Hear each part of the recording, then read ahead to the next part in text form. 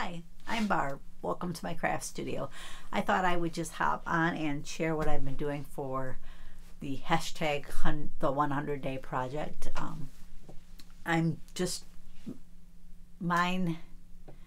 The only thing I've stated is that I want to try to do something in my craft studio every day. So that could be, sewing, it could be paper craft, it could be organization.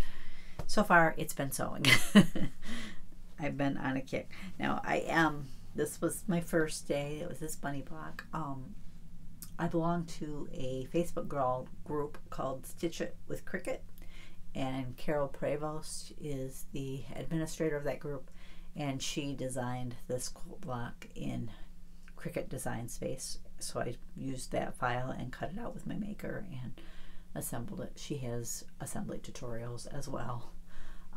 I do plan on putting like a button right here for his eye. It does really make a difference how it looks because I've laid it down and taken photos and shared those on Instagram, and he looks a lot better with the button, but I probably won't add those until after I assemble it.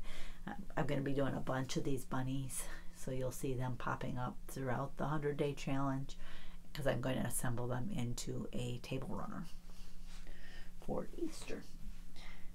Day 2 was block 12 of the 52 blocks in 52 weeks. So that was that one. And then at the end, you're supposed to assemble all those into a quilt as well. So day 3 was another bunny. The fabric I used for the bunny part, I got both of those prints at the local quilt shop called Lucky Quilt Company. And today is day 4, and I did this carrot block. This was from the Sewing Loft. It's quilts to block. Oh, blocks to quilts. I said that wrong. It's the other way. But she has a website and a blog, and she's been releasing one a week, and the first week it's out, you can get the design for free. And then I just took her directions, put them into Design Space, and cut it out with my maker, and then assembled it. I did make a mistake on this one, I'll be honest. I'm pretty sure I was supposed to use the smaller white square here. It looks fine like this, but I probably wouldn't even have realized it, but I got down to the end and I needed the size that I used here. And I'm like, I don't have those left. All I have are these tiny ones left. So I had a couple green pieces left too. I don't know if I cut too many, which I suppose is possible, that I just cut too many of them. I'll have to look that up. But anyways, I couldn't see where they went unless I just missed it on the design. But anyways, that's my carrot. I put Insulbrite in the middle of this, and I'm going to use it as a hot pad in my kitchen during, the Easter season. I'm trying to make different hot pads for each season and, change them out. I've always liked doing that with my decor anyways, so I figured, I want to do a table runner.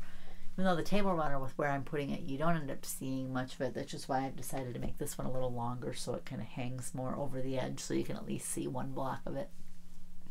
But that's all I've got to share today. I have a few things bought, but I'm not going to share those just yet. I'm just going to wait until I have an order from Amazon coming, and we'll probably go out shopping tomorrow. So I'll see if I have anything to add to it, because I just don't have much bought. So it's not really enough to do a video with. Anyways, that's all I've got. I want to thank you for joining me. I'm hoping maybe like once a week to do a little share of the 100-day project, what I've done that week for it. So be watching for that. Maybe I'll shoot for Fridays for that, to just share what I've done for the last week. I know this time it was only 4 days, but I wanted to get on and pop them on because I wanted to get that hot pad downstairs and start using it. Thanks for joining me. I'll catch you next time.